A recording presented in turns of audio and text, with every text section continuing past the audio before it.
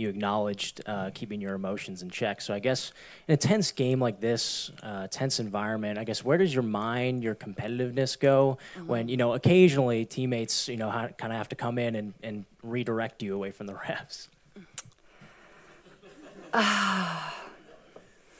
Well, I didn't think they were going to give me a technical at any point tonight. I would have been really sad for people in Washington, D.C. I didn't want to do that. I tried my best. Indiana Fever rookie Caitlin Clark had a historic start to her professional career, setting all kinds of records on and off the court. But among her incredible achievements, there were also some slightly more worrisome stats worth tracking for her as well. While she set the record for the most assists in a single season, she also was nearly suspended for getting whistled on too many technical fouls. Clark was among the WNBA leaders with 6 technicals in 2024. According to league rules, if she had recorded one more, she would have received a 1-game suspension.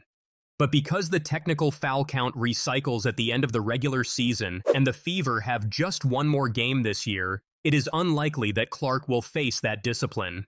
Clark noted that her teammates, including Aayliah Boston, do a really job of turning her away from the refs to prevent her from arguing with them. She said, "But I don't want to be getting technicals at all, so." And my mom doesn't want that for me either, and I don't want to pay any more fines, so I'm done with that. Some of the technical fouls called on Clark were plainly ridiculous. Hopefully we can see her express some emotion in the postseason without a needless whistle from the referees. That will make the games better, and it will make her mother, and Nizzi-Clark, very happy as well. Clark circling her way through, finds an opening and banks it home. Indiana will reset. Clark, fire away. You bet! Come on! Caitlin Clark is proving that being a rookie in the WNBA doesn't mean you can't handle the heat. During a nail-biting showdown against the Dallas Wings, she not only had to sharpen her shooting skills, but also keep her cool under pressure. One more technical foul, and she'd be sitting out the crucial game against the Mystics. Spoiler alert, she nailed it, leading her team to a thrilling 110-109 victory, thanks to the support of her teammate Aayliah Boston and coach Christy Sides. Clark is showing us all what true teamwork looks like. In the post-game press conference, Clark couldn't help but chuckle about how Aayliah had to play the role of her babysitter. It's loving, obviously, the scoring. Yeah, Is that accurate? Yeah, it was definitely fun, and obviously I've gone against JC for quite a while now in my career. Every year I was at Iowa, she was really good at Ohio State, so I'm pretty familiar with her game and what she's about, and I think she's had a really good year for the Wings, and, you know, she just, like, kind of takes what they give you. She's always consistent. She's always going to step up to the plate and guard whoever she needs to guard, and you know, happy for her. But, yeah, I thought the game was really fun. Obviously, once we got it to 8, I wish we could have kept that a little bit better. We didn't execute really in the half court as well, and when they started throwing some traps at us, we didn't respond to it great. So I think just executing that last minute and a half a little bit better where we don't have to, like, just go to the free throw line and make a bunch of free throws. I thought we were great at that. But you want to get to the point where you don't have to rely on that too. So I definitely love this type of game. Very high scoring, but our defense can be a lot better. She clearly enjoys the competitive aspect of the game and respects her opponent's skills, but she's also critical of her team's execution and defensive play. Her balanced approach highlights her commitment to both celebrating victories and seeking continuous improvement. In a really tough spot, and I thought that 3 she made there in the fourth quarter was huge for us, and we could have executed a little bit better down the stretch, but I think we just really read and understand each other a lot better from where we were at the beginning of the season. Like, the amount of backdoor cuts that girl has got just because we make eye contact and she knows to go backdoor it's incredible. Like, that play we ran to start the third quarter, like, I wasn't involved in it. I wasn't at the beginning, but, like, we ran that play a million times, and it just made me laugh because, like, she's so fast that she gets open every single time. So I'm really happy for her and proud of her. She definitely deserves this. Caitlin's response shows a lot of respect. Even though she wasn't directly involved in the play, her admiration for Kelsey's speed and skill shines through. It's clear that Caitlin values teamwork and is genuinely pleased with Kelsey's success. Her positive attitude and pride in her teammates' achievement reflect a strong team spirit and support. And you get the rookie record, you get a career high. It's a tense game from start to finish. Friday, you acknowledged keeping your emotions in check. So I guess in a tense game like this, tense environment, I guess where does your mind, your competitiveness go when, occasionally teammates, kind of have to come in and redirect you away from the refs? Well, I didn't think they were going to give me a technical at any point tonight. I would have been really sad for people in Washington, D.C. I didn't want to do that. I tried my best. But my teammates do a really good job of that. They think I'm funny. They think it's funny. So, and then Aayliah is the one that ends up with a technical. That's the best part about it all. Like, she's the one babysitting me, and then somehow she ends up with a technical. And she didn't really do anything. She was just standing there. So that's what was funny to me. Caitlin's response shows her playful side and humor about the technical foul. She didn't expect to get one herself. It's amusing to her that Aayliah, who wasn't involved, did. This wasn't just another game. It was a test of mental fortitude. Clark faced the Dallas Wings in an intense physical battle, and when tensions flared and she was called for an offensive foul, Aayliah sprang into action, pulling her away from the officials and advocating for her. Even Coach Christie had her back, showing just how much support Clark has from her team. Now that the technical foul pressure is off her shoulders, Clark can focus on what she does best, scoring. But I think I did a better job. I still thought there was like a couple moments there where I could have been a little bit better. But now it's basically over. I don't have to worry about that anymore, but I don't want to be getting technicals at all. So. And my mom doesn't want that for me either, and I don't want to pay any more fines, so I'm done with that. Caitlin acknowledges she could have handled some moments better, but shows a genuine desire to avoid future technical fouls, both to please her mom and avoid fines. Her lighthearted yet honest take on the situation reflects her maturity and focus on improving her game while keeping things in perspective. Did she show up? In what can only be described as a masterclass performance, Clark erupted for 35 points and dished out 8 assists, shooting 10 of 22 from the field and an impressive 6 of 14 from beyond the arc. This was a welcome return to form after a rough patch against the Las Vegas Aces, where she struggled to find her rhythm, hitting only 3 of her 18 three-point attempts. But with this game behind her, Clark is heading into the playoffs with newfound energy and determination. Setting records has become second nature for Clark, and she's done it again. With her latest scoring spree, she has officially surpassed Simone Augustus's previous rookie record of 744 points, racking up a jaw-dropping 761 points in her debut season alone. Averaging 19.1 points and 8.4 assists, she has yet to miss a game. Now that the worry about technical fouls is behind her, all eyes will be on her performance in the Fever's final regular season game against the Mystics. Also, let's note her great college career, now with 2 ESPYs. Clark's exceptional year was recognized when she was named Best College Athlete in women's sports. What's more, she broke the NCAA scoring record, surpassing Pete Maravich's mark with 3,951 points in just 4 years at Iowa. To top it all off, she became the first woman to win the ESPY for Best Record-Breaking Performance, a category that has been around since 2001. Yes, she was nominated for Best Woman Athlete, but that honor went to Aja Wilson of the Las Vegas Aces. No worries. Clark's already rewriting the record books, and her journey is just getting started. As Caitlin Clark looks ahead to the playoffs, she carries with her not just a record-breaking season, but also the unwavering support of her teammates and the lessons learned from navigating the ups and downs of her rookie year. With her eyes set on the championship, one thing is clear. Clark is not just here to play. She's here to dominate. And trust me, the league better watch out. This rookie is only getting warmed up. She couldn't play. I must admit, I lost a little respect for Caitlin Clark. I thought she was it. Cheryl Swoops was discussing the Indiana Fever on a podcast. Okay. And she was like, in the Fever, they've just been tremendous. And she started naming players. And she named like every player except Caitlin Clark. Okay. She wouldn't mention her name. Yeah, true hater. Caitlin Clark has been unstoppable after setting another record on September 14th. And it's incredible to see how some people are reacting. They're just ridiculous. Seriously, why are so many jealous players and commentators struggling with her success? Every time someone criticizes her, they seem more desperate. Why is it so difficult to admit that she's dominating the league, setting records, and making everyone else look like beginners? Here you go, the Caitlin Clark, she is bringing all this revenue into the league, and then what's this? Petty jealousy, people smashing her, with these hard fouls, people on the bench. Angel Reese jumps up cheering like, can you imagine? LeBron James jumped up. It is like so classless. Caitlin Clark doesn't just rise above the criticism, she demolishes it. All these so-called critics are only showing one thing: they can't keep up. While she's out there making history, they're busy making excuses. It's honestly embarrassing for them. The more they talk, the more they reveal themselves as nothing but jealous, irrelevant background noise.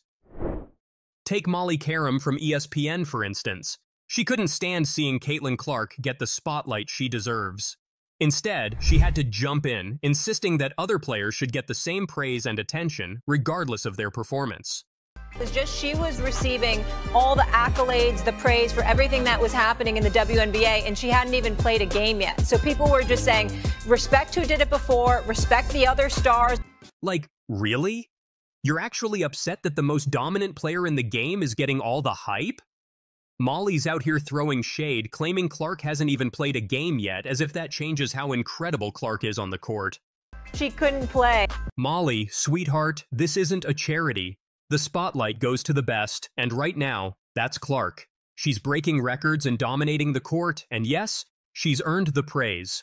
But here comes Molly, acting like Clark's success is an injustice to the rest of the league. Stephen A. Smith even had to call her out on it. But Molly? She just can't handle the truth. Honestly, Molly, maybe focus less on spreading the praise and more on accepting that Caitlin Clark is simply that good. And Molly, I'm disappointed in you. Because women, this first. What happened? The kind of heat that me and Shannon have had to take. Molly, what's up? And of course, Skip Bayless had to say something. I must admit, I lost a little respect for Caitlin Clark. I thought she was it. Seriously? As if anyone asked for your suggestion in the first place. The world is out here celebrating Clark for her incredible skills, and Skip Bayless just has to slide in with his outdated, unsolicited hot takes. It's almost like he's trying to go against the grain just to stay relevant. Let's be real, Skip. You're just one of those few critics who can't handle Clark's success. She's breaking records and redefining the game while you're over there nitpicking, pretending your opinion matters. Sorry, but nobody's losing sleep over what you think of Clark. She's got a league full of fans and players who respect her, and you're just throwing shade from the sidelines. Skip Bayless, that is not the whole truth and nothing but the truth, so help you God. So I don't mean to go against you or God himself. What Skip is either wrong about or has forgotten, honchos at ESPN were not happy. Moving on to a legend, yet even legends aren't exempt from poor judgments. Cheryl Swoops made headlines by criticizing Clark's game, suggesting her style wouldn't survive in the WNBA. Will Caitlin Clark come into the WNBA and do what she's doing right now? Immediately? Absolutely not. Not gonna happen. Not going to happen.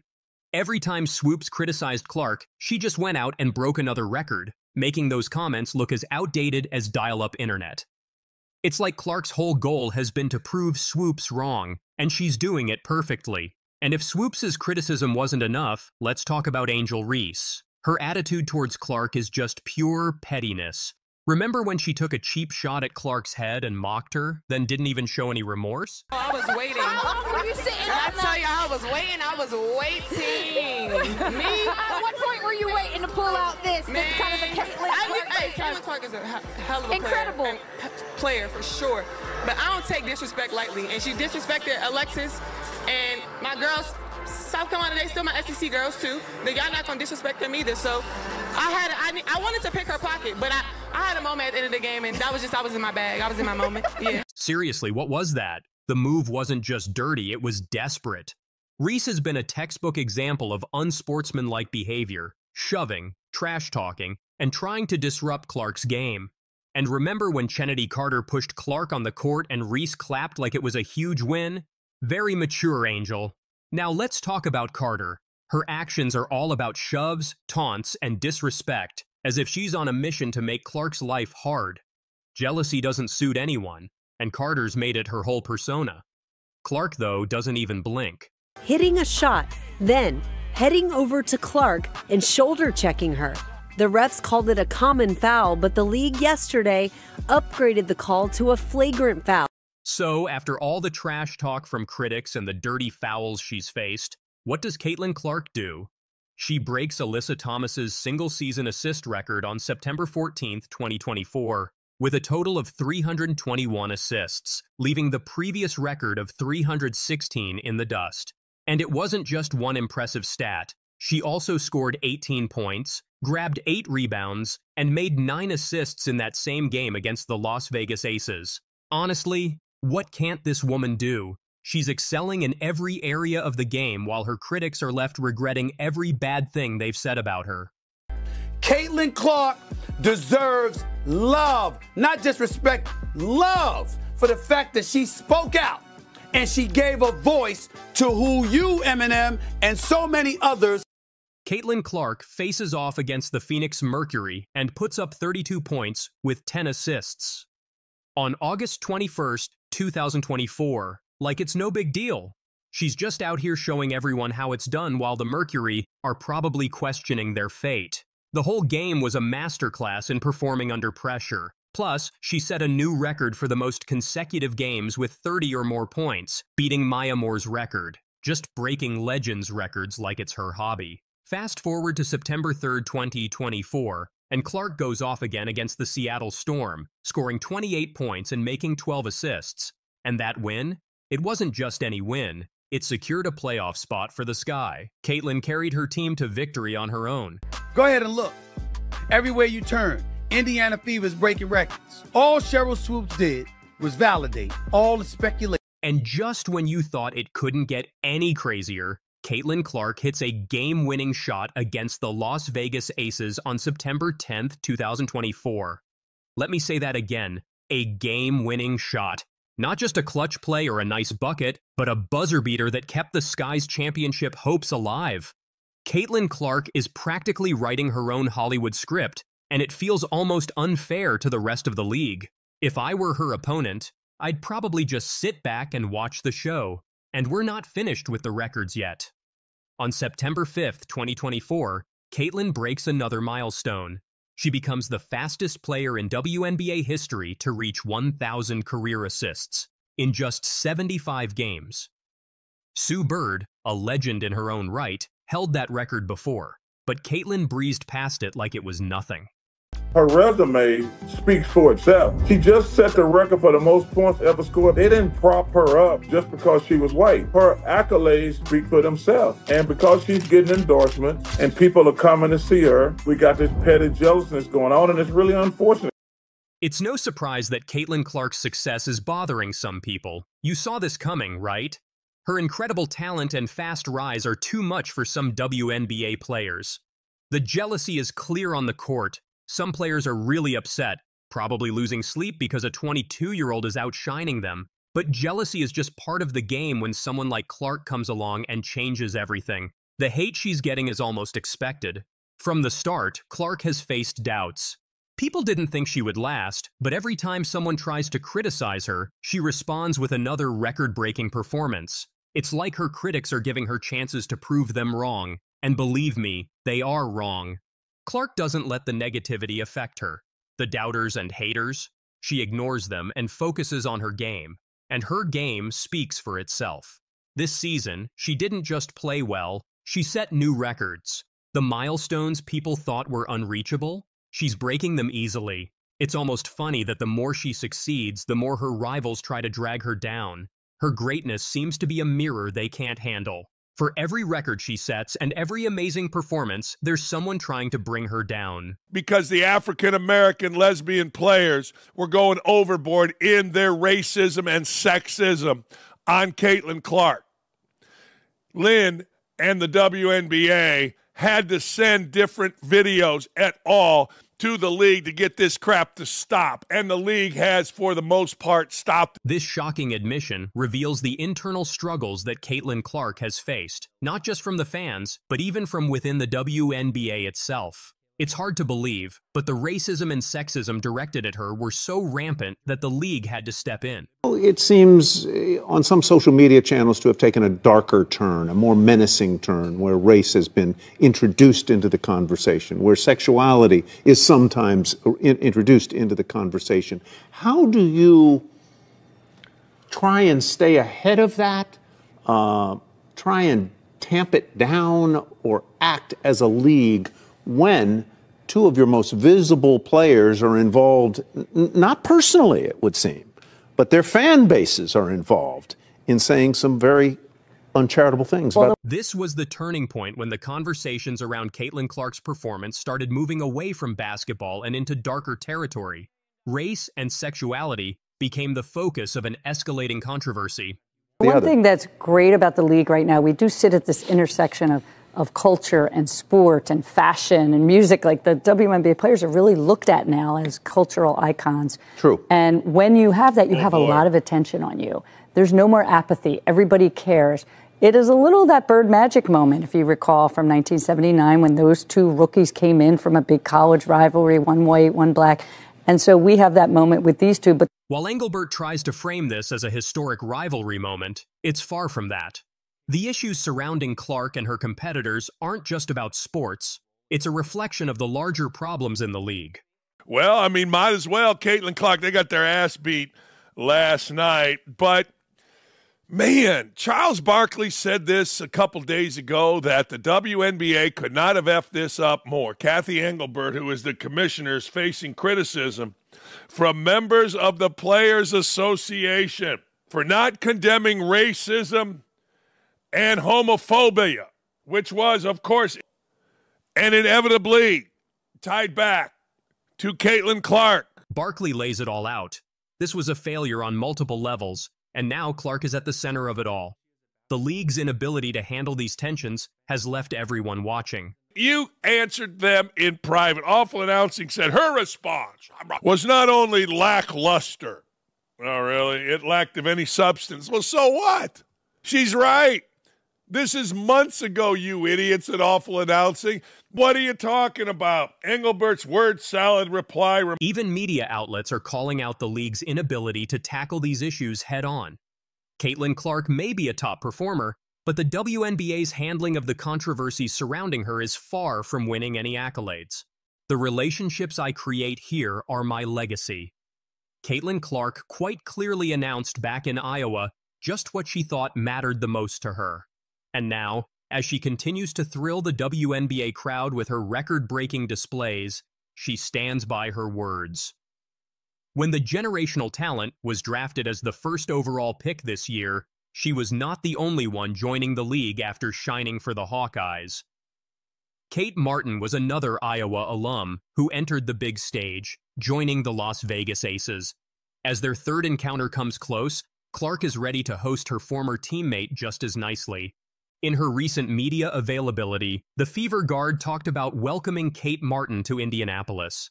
She said, "It's definitely pretty weird to us, like we were teammates for 4 years. We got very used to that and now going against." So then like you love it, you joke about it, but at the same time, it just takes some getting used to. I know a lot of our coaches will be here on the same night. Looks like a fun thing for all of them to be able to do too, and sharing that memory and that joy with us. But I'm just super proud of her and happy for her. The 22-year-old guard also hinted towards her former Iowa head coach, Lisa Bluder, making an attendance when Fever will lock horns with the Aces on Wednesday. Both of the WNBA rookies played 4 years together with Bluder at the helm and led the Hawkeyes to back-to-back NCAA finals. When the duo bid adieu to their alma mater, the 63-year-old also decided to step down from the coaching role. While Caitlin Clark has definitely been the talk of the town with her exceptional rookie season, her best friend Martin is yet to have a firm grip with Aces. Nevertheless, she has always found her college best friend acknowledging her and their friendship. The friendship between the opponent rookies, back in May, the former college teammates faced for the very first time in W. While the excitement among enthusiasts was obvious, Clark only made the matchup even more interesting when she opened up on her bond with the Aces rookie. Kate is obviously one of my best friends, somebody that was with me all 4 years at Iowa. I was the person that kind of begged her to come back for her 6th year, said the Fever number 22. After taking a red shirt year and benefiting from the NCAA's COVID-19 eligibility extension, Martin announced in February 2023 that she would be returning for a 6th and final season with the Hawkeyes. She, along with Clark, led the team to the finals, but could not sweep the championship after falling to the South Carolina Gamecocks. Caitlin isn't much of a defender either. 2/3 of the way through the year, it was clear she was on an all-time record turnover pace. And for 2/3 of the year, Caitlin's three-point shooting ranked near the bottom of the league in percentage. I still get frustrated because she won't shoot enough in fourth quarters because she defers to her vets. Angel Reese is actually a poor defender. Angel's team has now fallen to 11-22, so she isn't having nearly the impact that Caitlin is having on her team. Angel Reese is better than Caitlin Clark, is saying Rodman was better than Michael Jordan. The truth is, Angel's a poor shooter of the basketball. I don't know any other way to say it. She's just a poor shooter. Skip didn't hold back when it came to discussing two of the WNBA's most talked about rookies, Caitlin Clark and Angel Reese. Let's see how Skip absolutely destroyed these young stars. Caitlin isn't much of a defender either, though she can and she will steal the basketball. She's 15th in the WNBA in steals. First up, let's talk about Caitlin Clark. Now, we all know she's been making waves in the league, but Skip's not buying all the hype. He starts off by dropping this bomb. Caitlin isn't much of a defender either. Ouch! That's gotta hurt for all the Clark fans out there. But wait, there's more. 2/3 of the way through the year, it was clear she was on an all-time record turnover pace, the likes of which I have never witnessed. It's almost like she was trying to turn the basketball over. Skip doesn't stop there. He goes on to absolutely roast Clark's ball handling skills. According to Skip, 2/3 of the way through the year, it was clear she was on an all-time record turnover pace. An all-time record? That's not the kind of history you want to be making in your rookie year, Caitlin. Caitlin's three-point shooting ranked near the bottom of the league in percentage. Yet, you're right. The truth is... But hold on to your seats, folks, because Skip's just warming up. He then takes aim at Clark's shooting, saying, for 2/3 of the year, Caitlin's three-point shooting ranked near the bottom of the league in percentage. Near the bottom of the league? That's not what you expect from someone who's supposed to be a sharpshooter.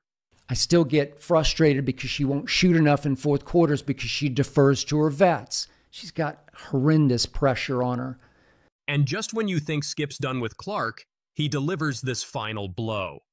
I still get frustrated because she won't shoot enough in fourth quarters because she defers to her vets. Looks like Skip thinks Clark needs to step up and take charge in crunch time. No mercy from Bayless today. Now let's turn our attention to Angel Reese.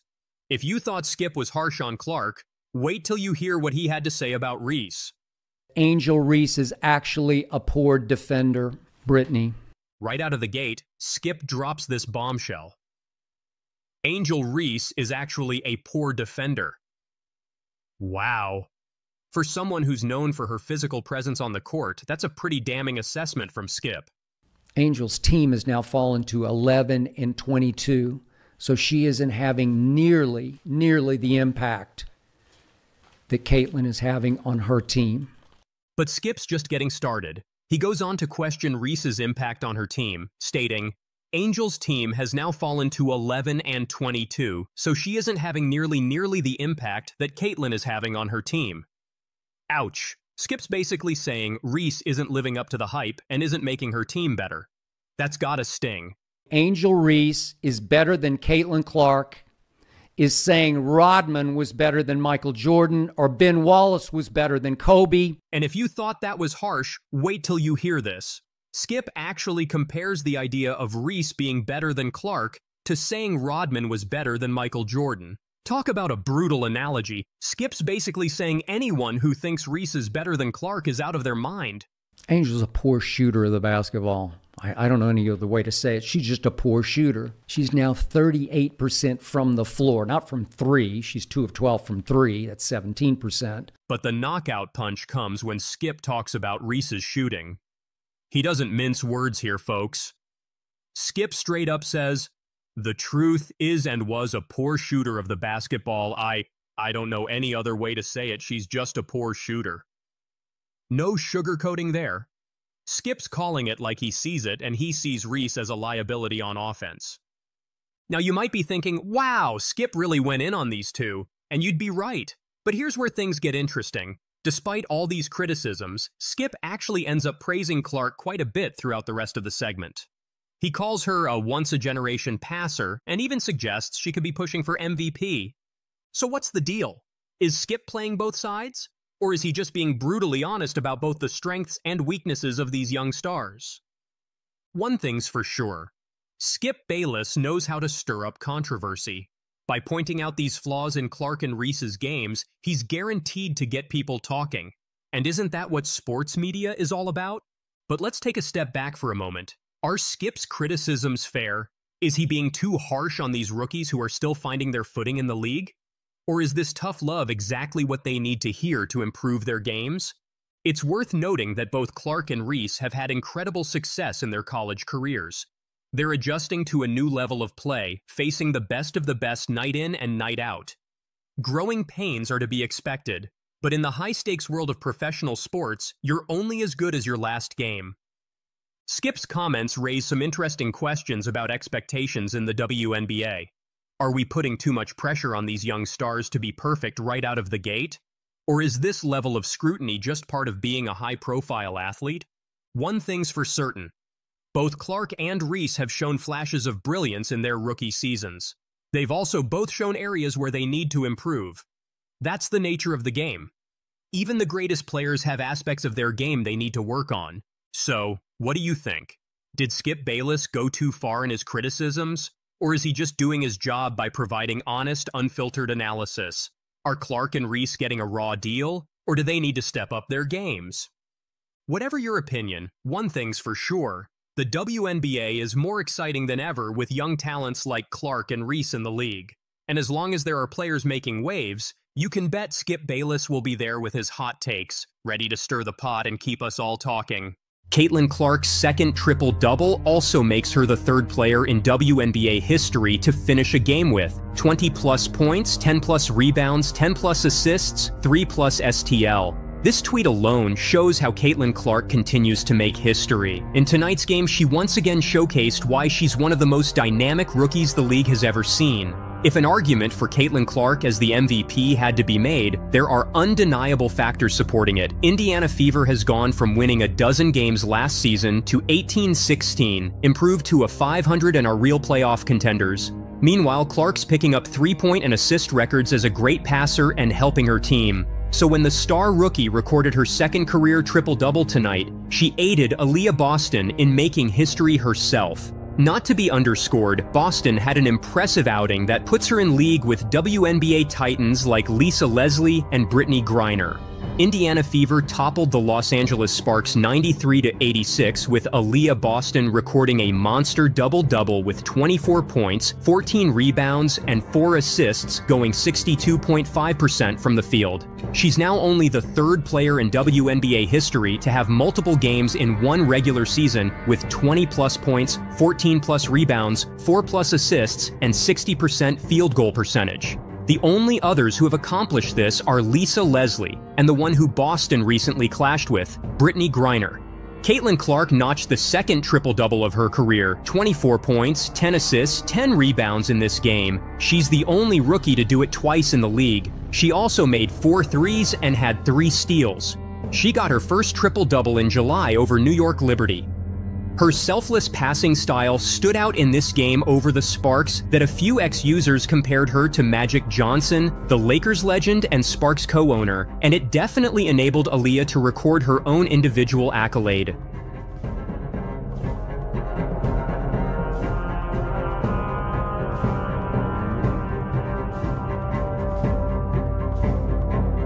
Or Timmy Finlay. not shooting the three that easily or that comfortably. I don't know if that's comfortable, but it's nice by Caitlin Clark. The buzz and attention surrounding Caitlin Clark's game are unlike anything seen in the league until now.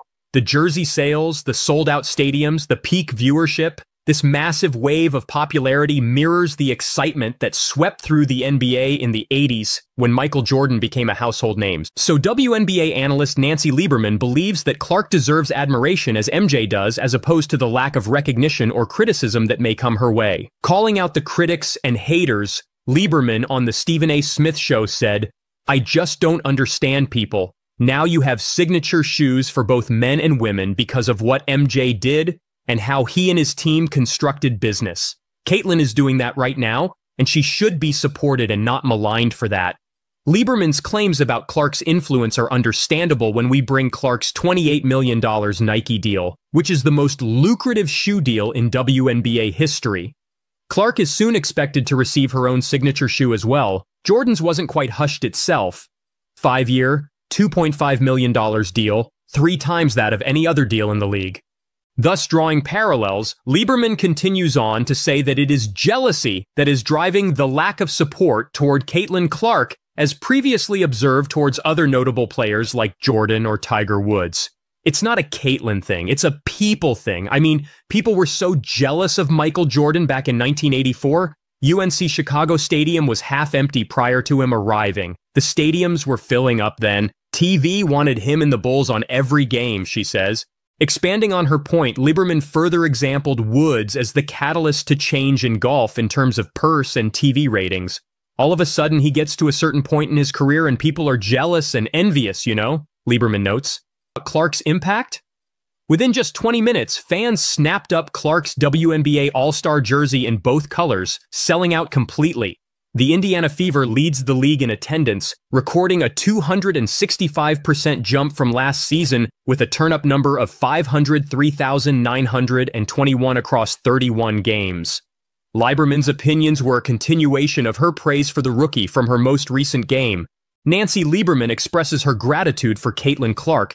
Instead of just urging the fans, Lieberman took the lead herself. During the broadcast of the Fever vs. Dallas Wings game, the analyst had high praise for the rookie. Fully aware that her bold statement might draw criticism, Lieberman chose to speak her